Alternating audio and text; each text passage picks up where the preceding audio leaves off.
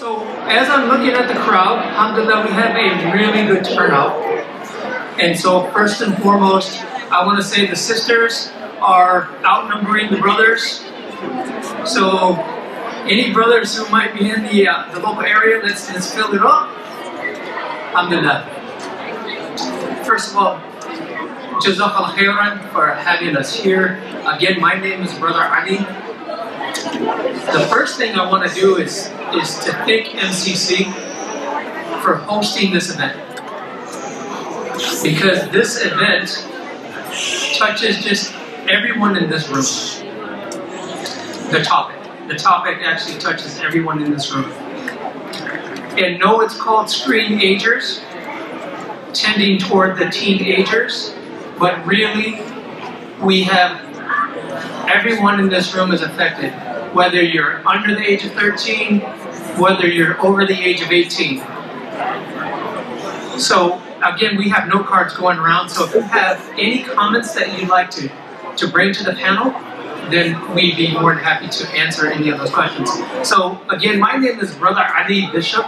I am actually a mental health therapist at one of our Bay Area high schools in Newark Memorial High School.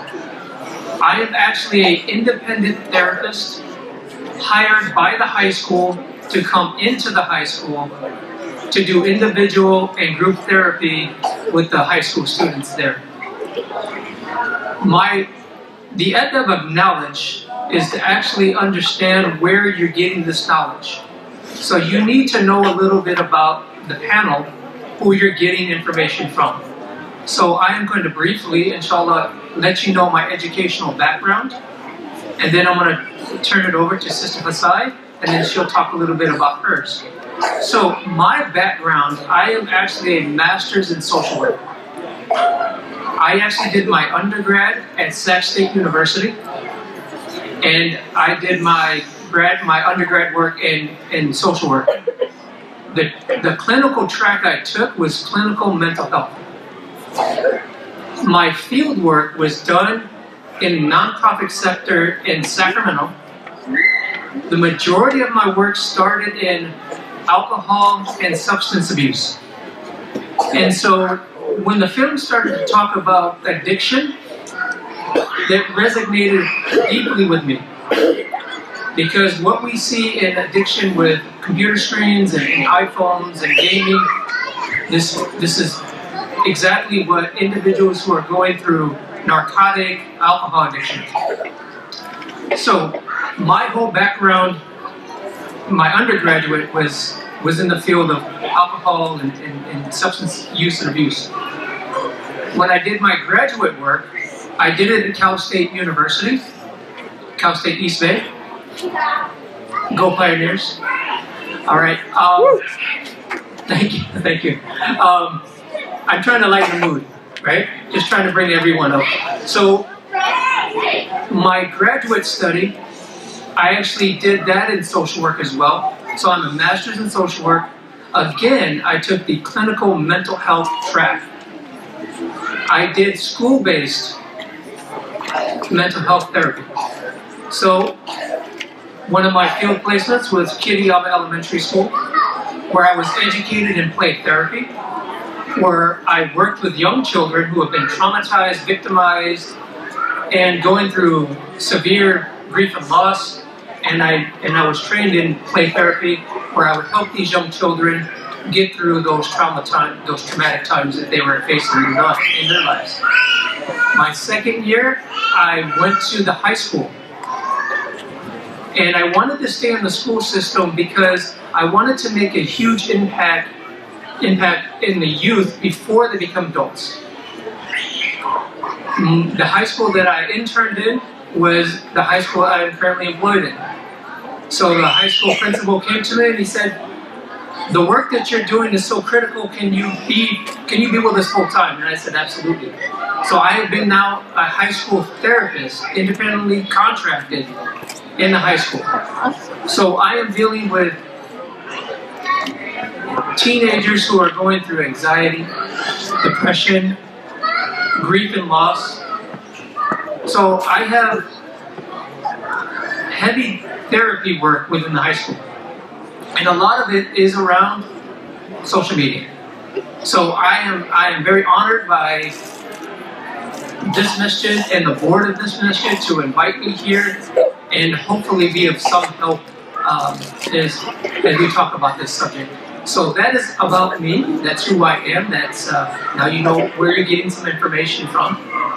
The last point before I turn it over to Sister Hosai, I want to again thank MCC because this video we did, Sister Hosai and I, we did a panel at MCA in the South Bay. We did it on this film.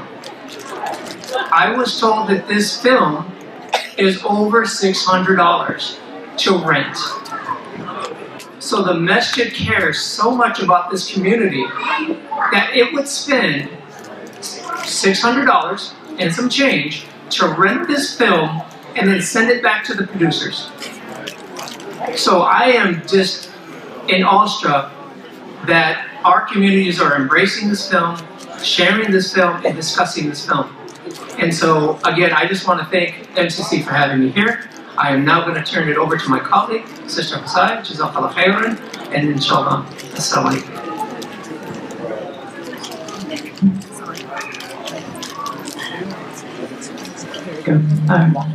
Assalamu alaikum. Bismillah ar-Rahman ar-Rahim. Alhamdulillah wa salatu wa salamu ala ashraf al-anbiya'i wal mursaleen Sayyidina wa Mawlana wa Habibina Muhammad sallallahu alayhi wa sallam wa ala alihi wa sahbihi wa sallam tasliman kathiran. I am very honored, as Brother Ali mentioned, to be here with all of you.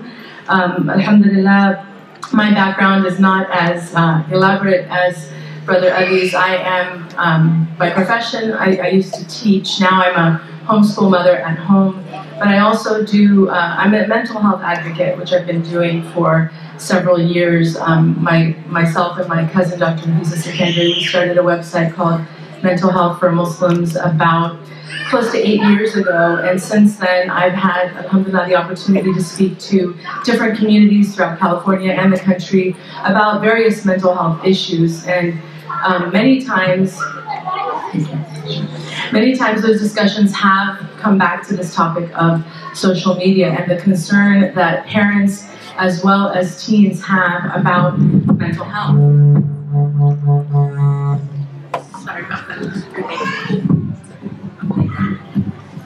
It's not a muster program if we don't have at least one interference, right? Mic interference. Thank you.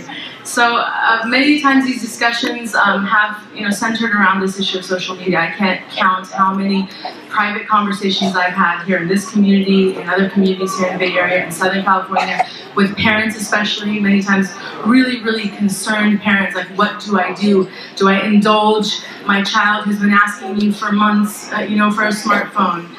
Do I let them on this particular app, or should I say no? What kind of boundaries should I create? So there's a deep concern, and it's absolutely, there's reason for it. We know, we watch this film, but if you're paying attention at all at what's happening in our world, you know that there are absolute inherent dangers of social media, and it's our responsibility as parents to look out for our teens. So, these grievances and these concerns are definitely warranted. And I've also heard from teens who are really worried, or not worried, more so frustrated, I would say, frustrated at the fact that they feel that their parents are being too strict and putting too many limitations on them, and that there's a lack of trust in their relationship, and they feel like they really have no options. There's a lot of tension in the home because of this topic. So hearing from both perspectives has been really, for me, eye-opening, because I can see where both groups are coming from, and that's why these types of events are so important, because what we're trying to do here is we're trying to encourage dialogue.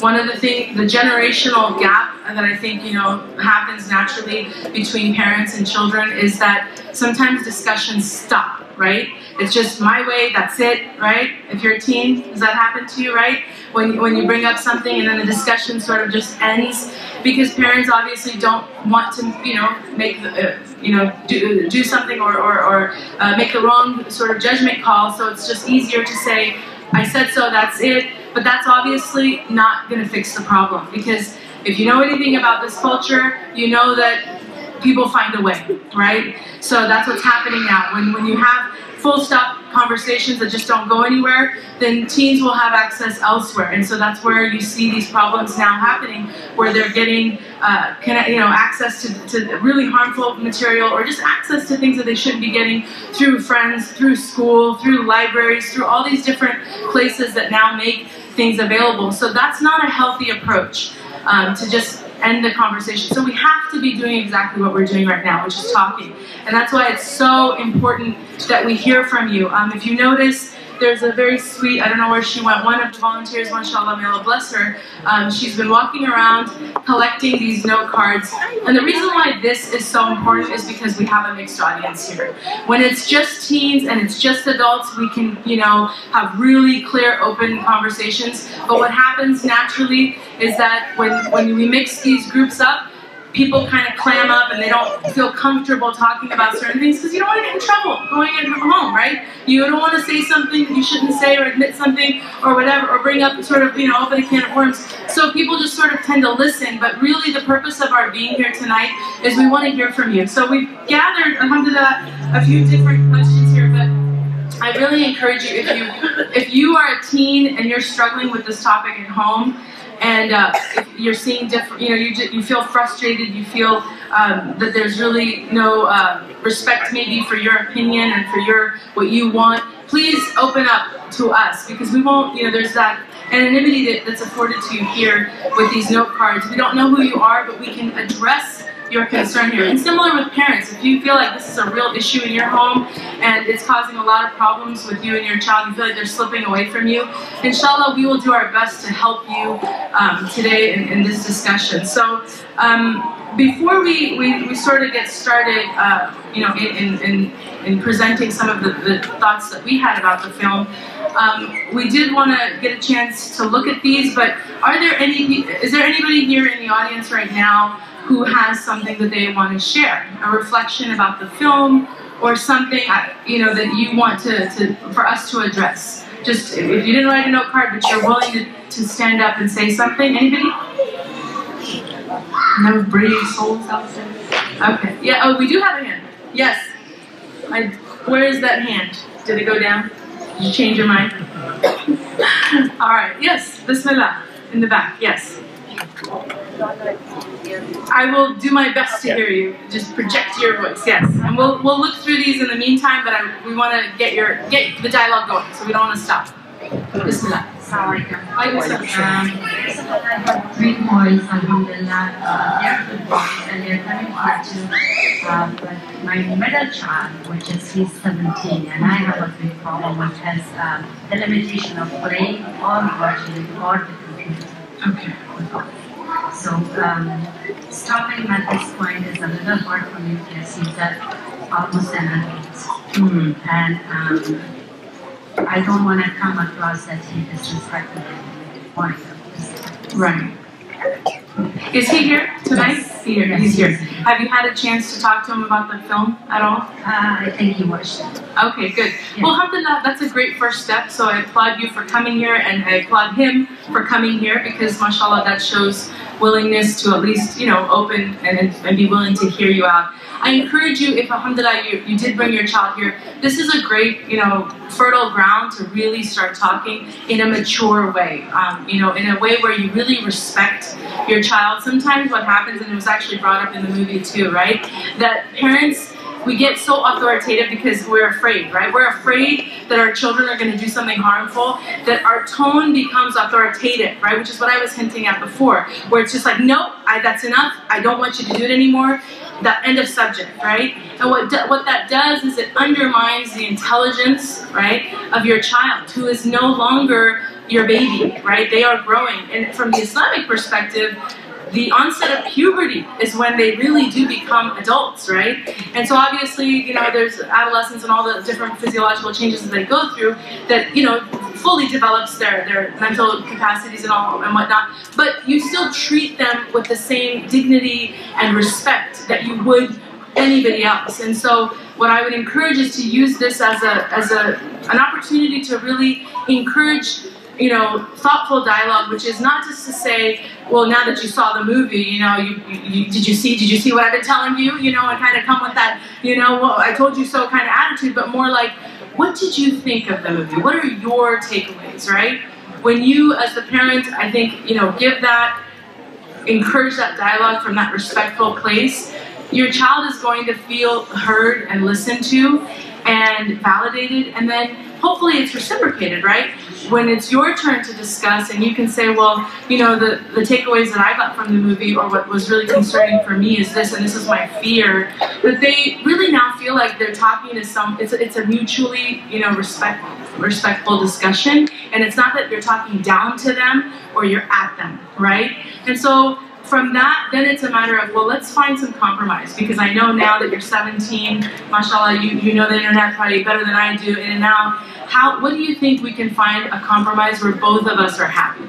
Because as your parent, my concerns are real, right? I have reason to be worried, and I understand this is a new world, that your world is different than my world, and that technology is important to you, and that there's all these amazing opportunities with being online. I get that, but how can we bridge this, and what compromise can we find? What are you willing to do to work with me? And see, now what you're doing is you're encouraging your child to speak back to you, in that respectful, compromising tone, not in the pushing back, rebellious tone, right? That will naturally, you're gonna get when you're too authoritative. And that's what happens whenever, and I've seen this play out time and time again, when parents think, I'm gonna be tough, the child will either, push back and equally be tough, or will maybe, play the part, but then secretly, this is where, spiritually it's very dangerous, because shaitan is right there. Shaitan loves nothing more than fitna. He loves nothing more to cause discord. So he'll inspire that child and justify all his feelings. Oh, your parents are so mean. They're so strict. They don't even respect you. Look how they talk to you. They think you're nothing. They think you're dumb. You don't know anything. You should prove them right. You should go and, find these back channels and do this and this and this. So shaitan will get, that's what he does. He inspires them to justify those actions where they start doing things behind your back.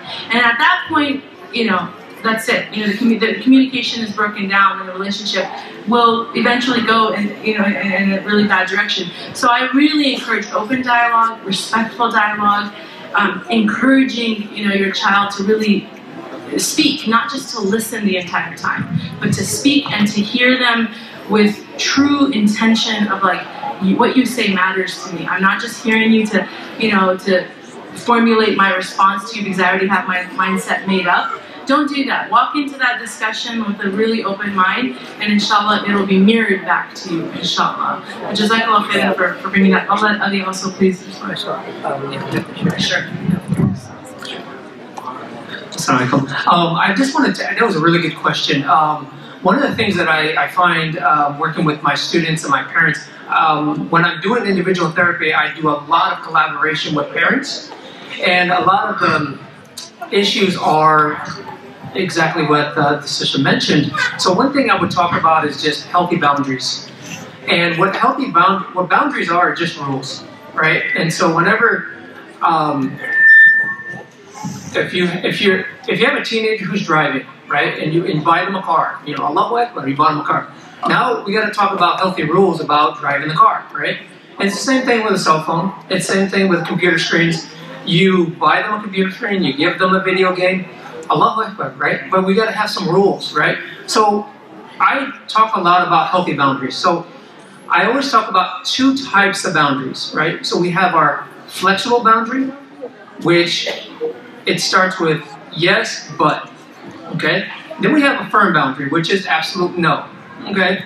So a firm boundary would be such, okay, I'm giving you an iPhone 8. Great, Allahu Akbar, I got an iPhone 8. This is amazing, right? But the thing of it is, there's a firm boundary. You cannot have your iPhone in your bedroom, right? That's firm boundary. Here you go. Here's your phone. Congratulations, you've been asking for it. Allahu Akbar. But there's a firm boundary. 8 o'clock, you turn your phone in, and there's no argument, there's no debate, there's no discussion, right? That's what we call a firm boundary. Flexible boundary would be, you kind of earn it, right? You can move a parent can move their boundary in, right? So it would kind of look like you can have your phone at 6 o'clock, and then all of a sudden, the child says, well, what about till 6:30? Can I at least do it at 6:30? So they're pushing against the boundary, and you're like, okay, you've been really good about your phone. Okay, let's push it to 6:30 on the weekdays. But again, 8 o'clock, no phone in the bedroom, right? So you move one boundary in. Now, when you move a boundary in, you have the right to change it back. Okay, I didn't get the behavior I was looking for, or maybe you slipped up somewhere else, and I want to move that boundary back. I want to move that boundary. We're going to put it back to 6 o'clock. Okay, so again, just talk, because the film kind of discussed boundaries, but we always throw boundaries out there, but we don't really define what boundaries are. So as parents, I want you guys to have good, healthy boundaries. If you have good, healthy boundaries, in any relationship, you're going to have a good, healthy relationship. So I'm hoping that will help some. A lot of our questions as I'm reading are around cell phone usage. And so I just want to read one question. It said, why did you guys show this film, Screenagers, when you guys are telling us, and the children and adults, that you should be using less technology? It's a really good question because I like it. It's very blunt. Technology is a tool. I have a phone, right? But I use it as a tool, right? Sometimes I use it as entertainment, right? But I'm using it for a purpose. And so we're not saying, and I don't think Screenagers even said it, we should get rid of technology, right? We're immersed in it. It's very useful. It's very helpful. But we have to find that balance. Okay, so it's not getting rid of it completely, but it's not being so immersed in it that it's lowering our grades. It's affecting our relationships in negative ways. And so we have to find that healthy balance. And so that was just one of the questions. And whoever wrote that, may Allah bless you for being so blunt, so direct. And I really wanted to make sure I read that question. So, I'm also going to read some of these questions because they are, mashallah, we got a good stack. You guys came through. Thank you. And we're going to try to get to as many as we can, but there are a lot of common questions. This one I really appreciate because it kind of talks about what I wanted to touch about today. But someone asked, why do you think people are still on their phones after the whole movie? Another really fun question, really good question. Before coming here tonight, I actually was listening to a few different talks, and then I read some stuff that was really fascinating to me. I read about a study that was done on boredom. And the study was so fascinating because it said that in the study they found that 2/3 of men and 1/4 of women preferred pain over being bored. So they were actually, in the study, they were watching a film that was kind of boring, and they were given this electric shocker system. And, 2/3 of men and 1/4 of women were shocking themselves throughout the movie because they were so bored, but they actually preferred pain more. And I think this is something that our teachers have talked about too, that the problem with why social media especially and our phones is getting out of control is that we're basically avoiding being alone with ourselves, right? You can pretty much do anything and everything. You can watch films, you can listen to music, it's just so distracting, but what is it distracting us from is the question, right? What is it distracting us from? It's distracting us from really just sitting with ourselves and allowing ourselves to think, to contemplate, to reflect. Where do we even get time to do this anymore? If you really think about the day-to-day lives that most of us have, from the time we wake up and to the time we sleep, there's constant bombardment, right? Of images, sounds, voices. One of the things, I don't know if any of the moms are like me, but I'm with my kids, alhamdulillah, at home, and I teach them, but there's times when I really need to focus. And so one of the things that really kind of drives me crazy is when they interrupt my focus, right? Because I'm like writing or I'm working on something, and then there's just constant questions, mommy, right? We all get this, mommy. And I always tell them, like, you're hurting, like it hurts my brain because I can't focus. So, but this is really our reality all the time. We're constantly distracted and bombarded. And so what the phones have done, it's actually given us sort of this customized way of just choosing what we want to distract ourselves with, right? We're not subject to just sitting in a space and doing nothing. We can actually do something that we enjoy and we like. But really, from a spiritual perspective, is this healthy, right? From knowing, you know, if you, inshallah, I mean, just being Muslim and having heard, I'm sure, many talks on the subject, but the importance of dhikr, right? How important is it for us to actually be thinking and contemplating and remembering, right? Remembering who? Remembering Allah subhanahu wa ta'ala, remembering why we're here, what we're supposed to be doing here, our whole purpose. So this is really a big problem, and it's one of, you know, the things that I want us to talk about, which is looking at this issue not just from a practical, like, oh, we're here 2018, Americans, teens, you know, parents, kind of from that angle, but also from the angle from a spiritual perspective. As Muslims, how is this affecting us? How is this affecting us from a spiritual perspective? To be constantly on the phone. So for the teenagers out there, it's one of the things that obviously your parents are concerned about, is that this is so distracting that you're going to be seeing things and hearing things that are harmful for you spiritually, because anything is available to you. And as parents, we know this because we were, you know, we grew up in this age of knowing what it's like not to have social media and seeing what life has turned you know, into with social media. So our concerns are real, that there is that potential that this could really hurt your spiritual heart. But even for us as adults, you know, we have to admit our own addictions, right? How many of us also have addictions to our phone? We have to be real and just, you know, really break it down and say, as this question asked, even after watching this movie, why is everybody still checking their phone every 2 seconds and checking their Facebook or their social media? What's going on? It's because, again, this is now a spiritual problem. We've talked about addiction, we've talked about all that, but we have to be willing to really look at it from that angle of how is it affecting my spiritual heart? Am I even reading Quran as much anymore? Am I doing dhikr as much anymore as I used to maybe 10, 15 years ago?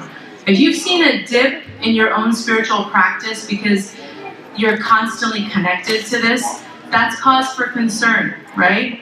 So, inshallah, this discussion affects all of us, even though, you know, I hope the aim of some of the parents here wasn't just, oh, get through to my teens, but it's honestly for all of us to self-reflect, myself included.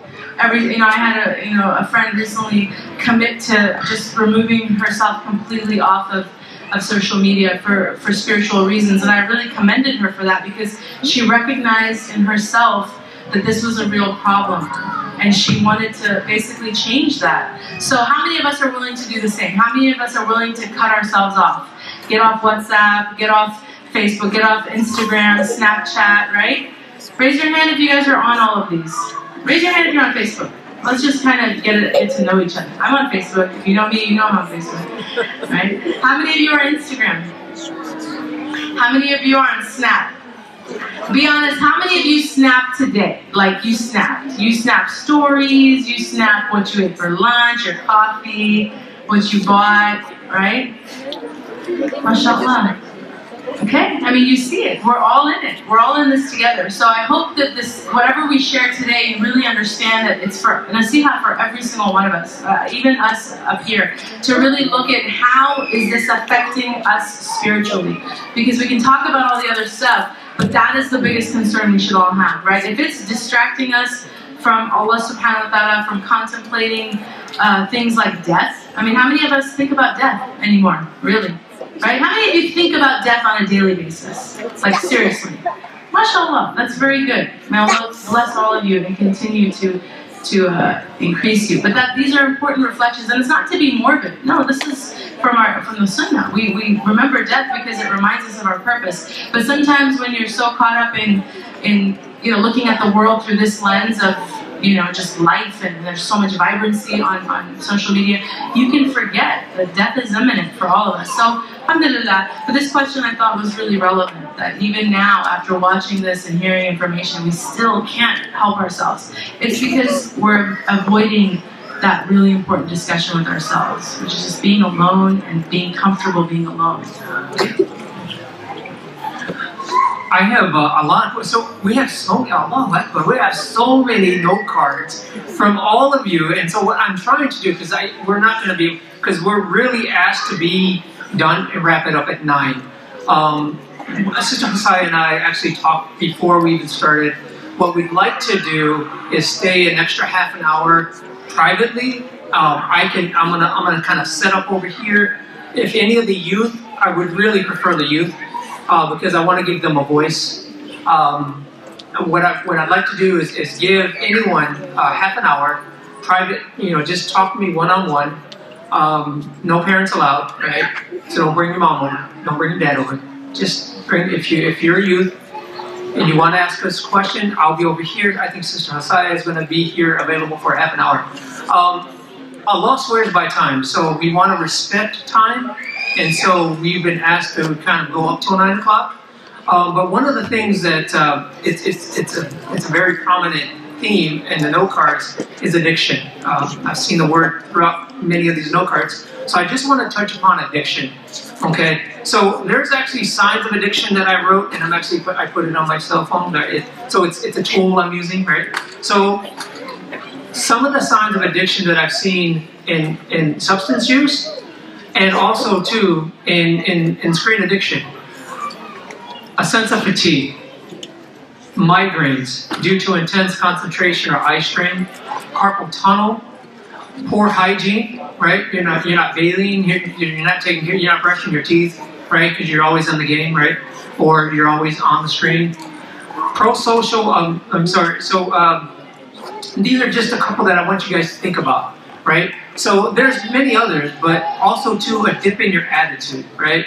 So when Dad says put your phone away, and then all of a sudden you bite back at Dad and say, well, I only want it for a minute, right? You know, your attitude changes. So these are signs that, you know, there might be some addiction issues. All right. So my job is to give you something, right? I wouldn't be doing my job as a therapist if I can't give you something that you can't take out of here. So one of the things I want you guys to think about is positive reinforcement and negative reinforcement. Now, when it comes to the youth, I deal with high schoolers all the time, so I'm always trying to motivate them or help parents motivate, you know, their students to do better. Positive reinforcement. What that means is I'm going to give you something if you do something, or I'll give you something if you did something. Negative reinforcement does not mean hitting, it means taking something if you do not do something, okay? Research has found that negative reinforcement does work, but not as well as positive. So I encourage, and I do this with myself when I was in grad school. I had so many papers to write. I had so many presentations to do. When you get into grad school or you go into your doctorate program, there is intense things that you have to do. It's very timely oriented and there's a lot of pressure. So you have to motivate yourself. So I actually had to do this myself.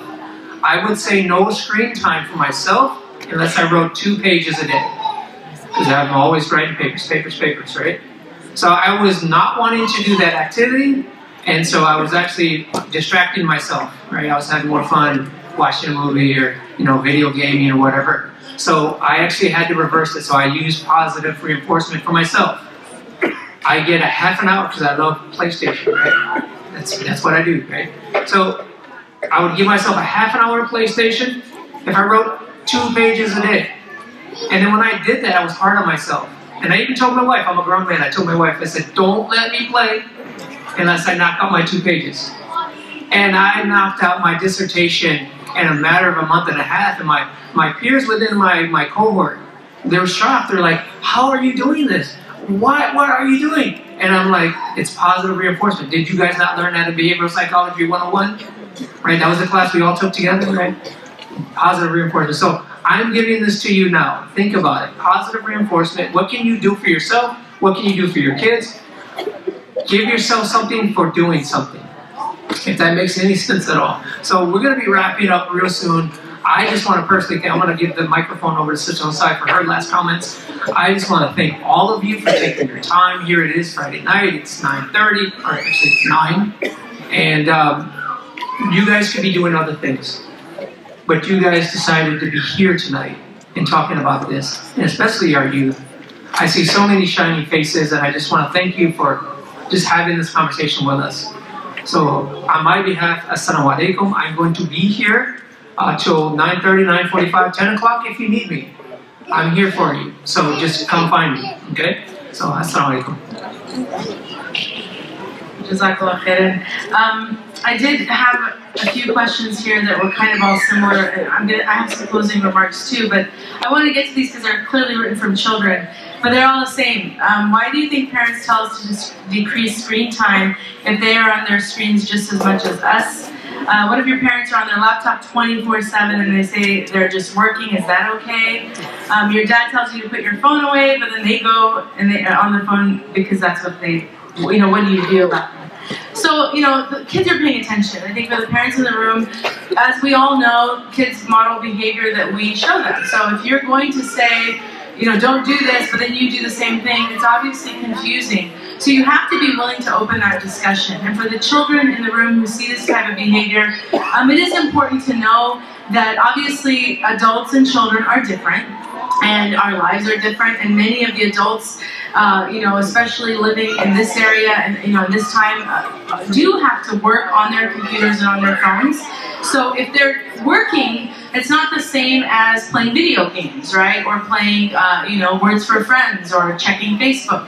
So you kind of don't just, make it all one thing, like it's all the same. You're just on your phone all the time. But actually, consider the fact that they truly are doing something important. And maybe that's just a discussion that for all the families here that you have to have. I've had that with my children. My children have definitely pointed that out to me, like, Mom, why are you on the phone? And then I explain to them. I actually, and this is just advice as a parent, I am very open with my kids, so I tell them everything. I show them, I'm like, listen, this is what Mommy does. Mommy's a writer. I write. I like to write a lot, so where do I write? I write on the computer. Here's my files. You can look at my folder. You can see. And then they get so caught up with like all the words I've typed out. And they're like, wow, you typed all those words. I'm like, yeah, it doesn't come easily, So they get it. But when we just say, I'm working, it's just, it's kind of dismissive, right? And this is where we have to be more respectful of how we speak to our children. It's so important that you open your conversations and are open to answering their questions with respect, especially when they're young. I think one of the tragic things that we do as parents is treat little children like they're nuisances all the time. Just stop asking so many questions, what do you know?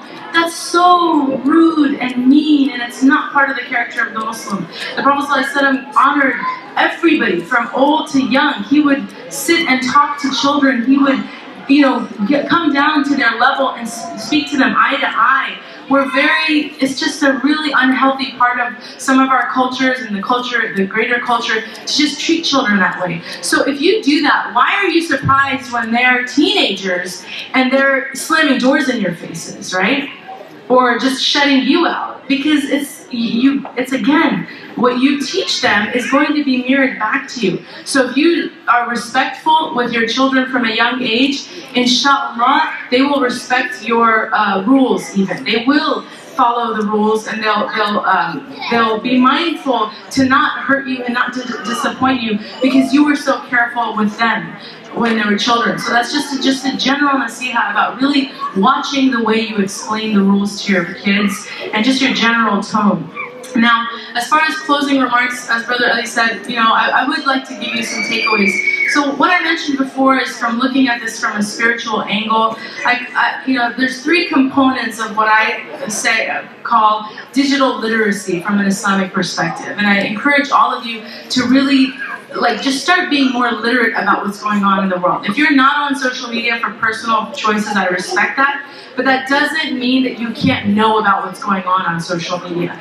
So there's a difference. You don't necessarily have to participate, but you should absolutely know how they work. You should know how Instagram works. You should know how Snapchat works. You should know how Facebook and Twitter and all of these other WhatsApp, all these other apps that kids are into work. Because when they come to ask you, If you don't know, then they're not going to look at your opinion as having any credibility. What do you know, right? But if you're like, actually, yeah, the reason why I don't want you to go on Instagram is, FYI for parents, just in case you didn't know, one of the apps that I think is probably the most dangerous out there is Instagram and Snapchat. Why? Is because not only do your kids have access to, they can befriend whoever, but there's pages that are called like the Explorer page, right? Which is the algorithms of these apps, they basically look at the friends that your kids are connected with and look at what they're looking at, and then they put together a screen full of images based on what everybody else is doing. So it's not just your child's behavior that impacts what comes on that page. It's the behavior of everybody they're connected with. So there can be very clearly pornographic pictures on there, or just content that's really inappropriate that your child might have never even knew about, but just one swipe on a different button will expose them to that stuff. So you have to know this stuff. That's what I mean about digital literacy. Knowing how apps work, knowing how to navigate the web, and just knowing what the digital footprint is. So when you're having discussions with your children about why it's so important that they control their behavior, that you can explain to them that their future could be impacted by their behavior now. Job prospects, marriage prospects. If you post a picture online when you're 15, it could come to haunt you later when you're 23, because someone sees that image and goes, oh, no, I can't marry into a family like that, or I don't want someone working in my company who is able to do that, right? These things happen to people all the time now. So understanding what the digital footprint means and explaining that to your child, and then all the different dangers of scam artists and things like that. So it's really important to know internet safety and security, and then social media, mental health ramifications, which is what we talked about, or what the documentary really talks about, what's going on with the brain, getting addicted to these things, how it affects, just the pleasure centers, the frontal cortex, the dopamine, all of that stuff that's affecting the brain of your young adolescent children, their developing brains, how it's impacting them, and how it's going to possibly, lead them to addictive behaviors. It's so important that you know that. And then the spiritual ramifications, which we talked about earlier, how it affects your spiritual presence in prayer, in other areas where you should really be able to focus. If you have your brains all over the place because you can't wait to get to your phone during prayer, this is a clear problem. But these are the types of conversations that you should talk about when you're bringing up your concerns to your children, because they matter and they're based on, their studies. There's things that you can really back up instead of just saying because I said so. So inshallah, increase our literacy is really important. We do have, like Brother Ali said, so many questions. Unfortunately, we weren't able to get all of them. But if you do want to talk, whether you're a teen or a parent, we're here, inshallah, for any discussions. So, Bismillah. Jazakumullah khairan again to all of you for coming and staying this late. May Allah bless all of you and protect our children, inshallah, and this wonderful community. Assalamu alaikum wa rahmatullahi.